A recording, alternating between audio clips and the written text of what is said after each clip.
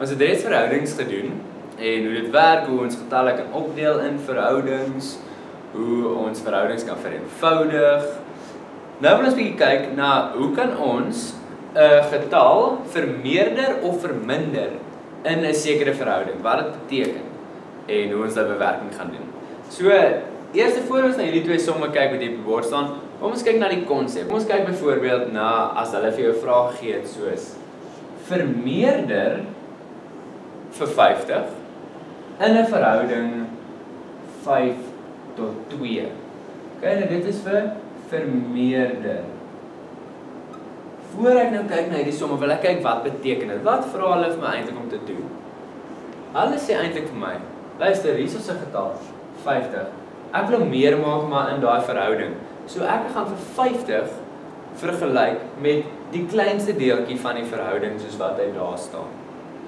As ek 'n verhoudingssom gedoen het soos wat ons dit in die verlede gedoen het, so ek 50 teenoor my kleiner deeltjie geskryf het en dan uitgewerk het wat sou x wees. Wat het ek links gedoen dat ek dit ook regs kan doen? Dis die konsep. En ons het dit in die verlede so 'n sommetjie gedoen, dan ons sê wel, ons gaan hom nou omkeer werk en sê 50 gedeel deur 2 gee vir my 25. En daai 25 is dan in die verhouding waarmee ek my 5 moet maal 25.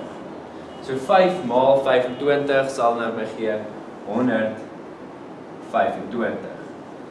En hierdie is 'n 100% wiskundig korrekte manier om hierdie som te doen. As ek 50 vermeerder in die verhouding 5 tot 2, gaan ek 'n antwoord kry van 125. Maar nou wil ons kyk, kan ons hierdie bietjie korter doen? Kan ons 'n kort paadjie kry vir hierdie, maar dieselfde bewerkings doen as wat ons hierso gedoen het? En die antwoord is ja, ons kan. So ons kan sê, ek het begin met my 50. Ek het gesê 50, toe het ek hom eers gedeel deur 2 en toe gemaal met 5. Ek het gesê 50 gedeel deur 2, wat ook al die antwoord was, het ek gemaal met 5.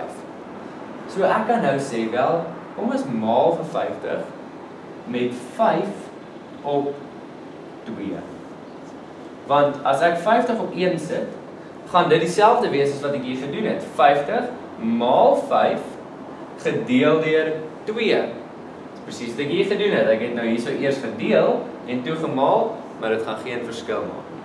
So 50 gedeel deur 2 maal 5 gaan my dieselfde hier gee as 50 maal 5 gedeel deur 2.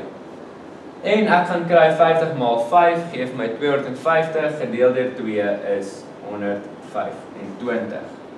Nou gaan ons hierdie presiese resep gebruik om hierdie getalle te vermeerder en te verminder. So presies wat ons in die vorige voorbeeld gedoen het, gaan ek begin deur my getal wat hulle wil hê ek moet vermeerder neer te skryf en ek kan hom selfs nou al 1 plaas. Toe het ek gesê ek wil hom maal. En ek het hom gemaal met my verhouding. In die vorige voorbeeld was dit 5 tot 2 en hierdie voorbeeld is 9 tot 7. Nou moet ek net onthou, omdat hulle my vra om hierdie getal te vermeerder, moet my antwoord op die ou end groter wees. So as ek wil hê my 28 moet vermeerder, gaan ek in hierdie geval wil hê my teller moet groter wees as my noemer wanneer ek daai verhouding as 'n breek skryf. 9 op 7.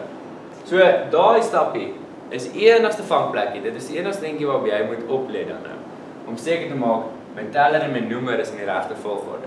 Maar ek gaan aan en ek sê 28 maal 9 gaan vir my gee 280 minus 28 wat gaan wees 252. Op 7 maal 1, 1 maal 7, wat is 7. Nou het ek 252 gedeel deur 7 wat vir my gaan gee 36.